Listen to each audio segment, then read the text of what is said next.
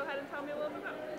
Hi, I'm Laura Whitley. I'm in the 7th grade and I go to Dixon Educational Learning Academy, and I've learned a lot of stuff here. I'm so glad that we had this field trip. I learned about engineering, how to build concrete, how people use the right concrete, how all these things go together to build concrete.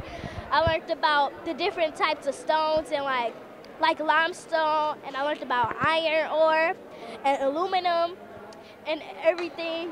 So, and plus I really learned about engineering. I'm in this program called DAPSEP, which is Detroit Area Pre-College Engineering Program. And so it really made me look more into engineering, and when I came here, it makes me kind of want to go get an engineering job. So it's really been fun, and I'm really happy that we came here, and it's really a good experience to have as a kid.